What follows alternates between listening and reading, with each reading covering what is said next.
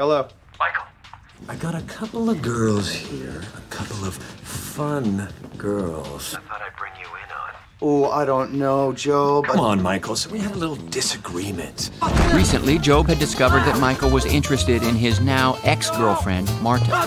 I'm offering you an olive branch here. Yeah, no, I know, and I appreciate that. It's just Besides, when was The last time you slept with someone? Buster. What time and where? Oh, there he is. Michael. Yes. This is Shannon, the girl I've been telling you all Yes. Girl indeed, young girl. It's a young girl.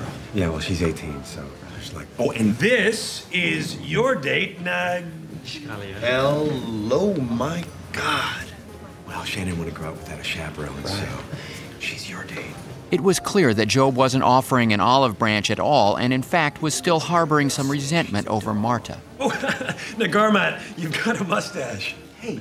I mean, you've got milk on your mustache.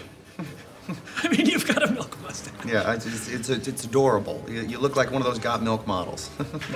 But Job mistook Michael's basic human decency for a romantic interest and felt a competitive urge to step in. Well, yes, you know, it's beyond adorable and exotic. I find you very attractive. Really?